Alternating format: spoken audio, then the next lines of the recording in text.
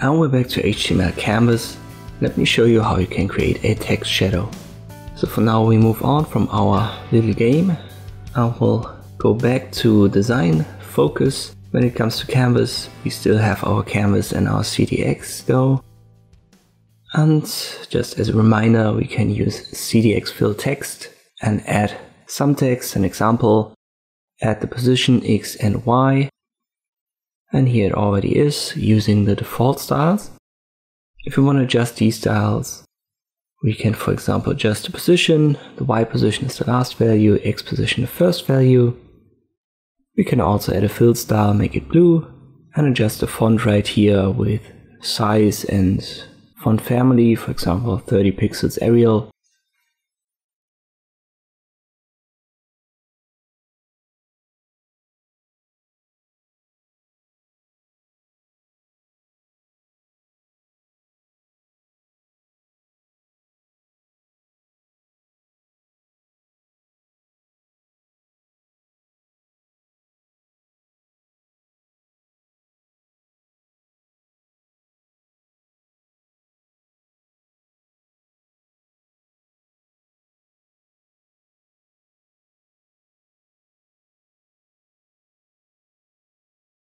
Let me make that black for now. Example text, coordinates 5x, 30y, and now we'll add the shadow. We can simply use cdx.shadowColor equals and then RGBA, so red, green, blue, and the alpha channel. First three values are for red, green, blue, and last one is for alpha. You could see this as opacity. If you're familiar with using GIMP, you know that there is an alpha channel. It's basically the same here.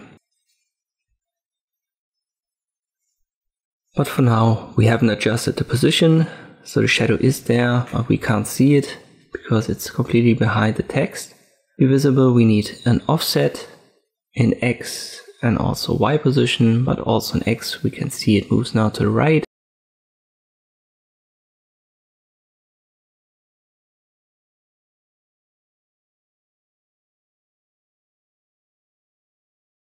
So if I make this 20, we can clearly see that another text was created.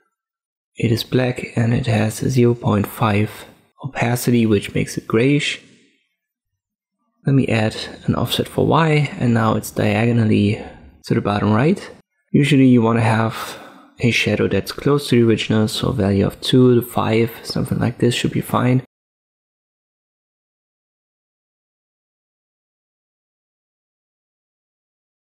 And you can also blur it out. Simple terms that adjust the intensity. Let me make it a high intensity first, like 5. And when I go down, the shadow becomes sharper and sharper, and you can see the original text in it.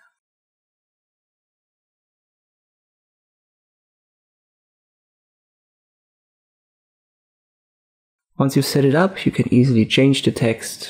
Let me, for example, change example to shadow, and all of these traits are added now to the shadow text. And this is how you can add a text shadow in HTML Canvas. Hope this video was helpful, thank you for watching, and I'll see you next time.